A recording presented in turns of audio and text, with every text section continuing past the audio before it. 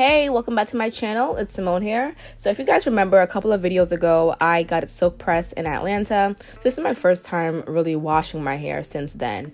I love to use the Dove shampoo and a Dove conditioner for my hair. Honestly, it makes my curls pop, and then I feel like it just makes my hair feel so much cleaner and softer. So I only do one shampoo, but I'm going to be doing two in this video because since my hair was straight for 2 weeks, I use lots of edge control, lots of products, hairspray, and so forth. And so I really want to get all that gunk out of my hair. Here I am with my Denman brush and the Dove conditioner, and I'm making sure that I spread this everywhere. So I'm putting it on my scalp, at the ends of my hair, on my edges.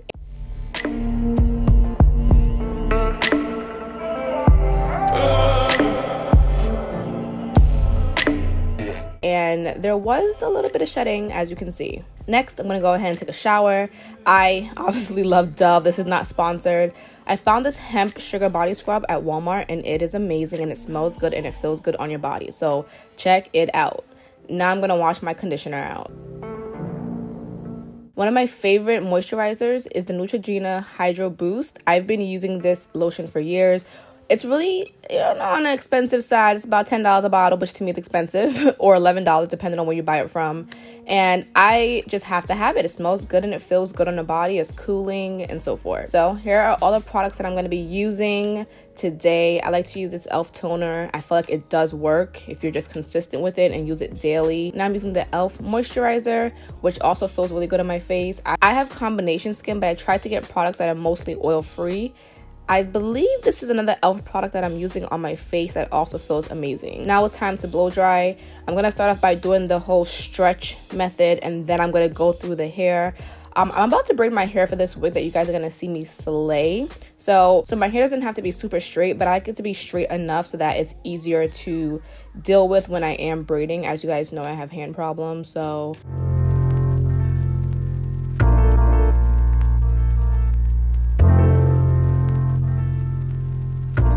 So we have this wig from RPG. Obviously, we know RPG always kills it when it comes to the lace being super thin and transparent. Before I get started on the wig, I am using a ball cap method. Actually, it's a stocking, so it's a little bit thinner than the actual stocking cap that is meant for hairs. It's the one used, for your legs. So I'm using that today, and the only reason why I'm using it is because I did hair. It protects your edges. So we're gonna try this out and see how, if it does any damage. Now, I didn't want to use Gotta Be Glue spray, so I used my Garnier Fructis Extra Volume Hairspray, which also works amazing. Is it as strong as Gotta Be Glue? No. So you'll have to work very fast if you're going to use this product. Now I have my mousse, which is the best mousse ever. And I use this for the baby hairs. Now, as I'm doing this whole process, you are going to see my lace lifting a little bit because, again, it's wet still. I have not secured it yet. I'm just combing things in place. But we're going to be doing, using a different product, or tool, I should say, to hold the lace down, which you guys have seen on Instagram. It's nothing new. It's just something that everyone's using now. It's trending. So, hey, why not? Again, work very fast. See this little thing right here, this band, the stretchy thing, I'm going to use that to just hold down my lace and my edges.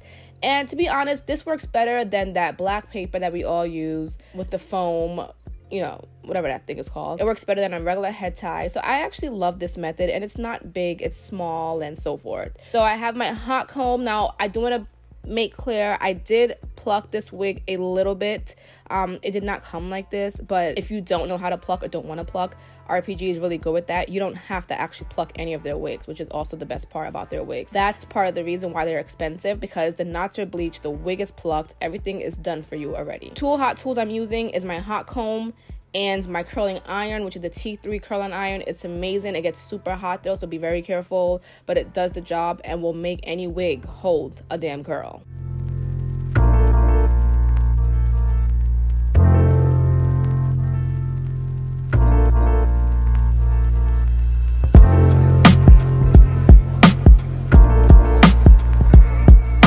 So here we are taking it off. It looks so good. Now, going back to the hairspray, it is not as firm and as strong as gotta be glue. But this is something where if you want to just have a basic wig install and you want to take it off by tomorrow, you don't want no long-term anything, you don't want it to be too flaky, too scratchy, whatever, and you just want it on for the day or on for a day and a half, use this product. Okay, it's not really meant for long term, but it does the job, and it's not as harsh as gotta be glue. So I loved my wig at this point. I thought it looked amazing. I don't think I put any trim, like I didn't trim anything on this wig. I don't feel like I did. If I did, it was very minimal because I didn't want to change anything really about the wig, but it looks so good, guys. Love, love, love. Here I am putting hairspray in the actual hair so that my curls will stay in place. I was actually going out right after this video, so I was trying to make sure it looked good and would last.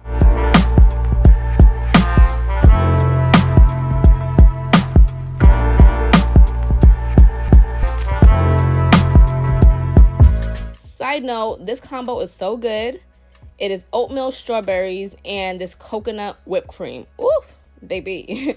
This is also my first meal of the day. I gotta stop doing that where I eat at 3 p.m. or 4 p.m. So here I am getting ready to go out. I was actually going somewhere called Pasha in Atlanta. If you're not following me on TikTok, you probably should, because I am showing you guys all the hot spots, all the cute spots, all the trending spots in Atlanta that I am finding or being invited to. And so I really just give you guys a little tour of Atlanta, especially if you're new or visiting. So definitely check out my TikTok. It's SIMONE SHARICE, and I am just, you know, throwing out the gems on there. I love TikTok.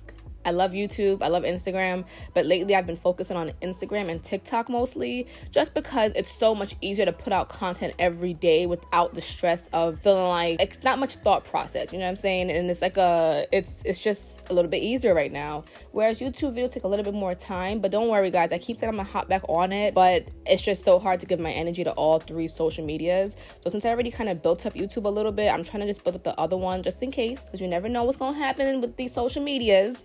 So it's just nice to have an audience on all 3. So trying to hit 10K on TikTok by June. So far I'm at 7,000 and my goal was 10K by June. So let's try to get that before there.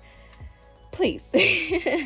Anyway, so my makeup routine has not really changed much. Well, actually it has. I don't know if it's for the better or for the worse, but it's different and I'm liking it. You guys know I keep the same products. Some people use new products every video, every time, I can't do that. Once I love you, I'm too loyal to change, and I will use you until you are about to be expired. So these products, I don't think much of it is new. If it is, it's probably just benefit things that are sent to me. I use a lot of benefit products, by the way.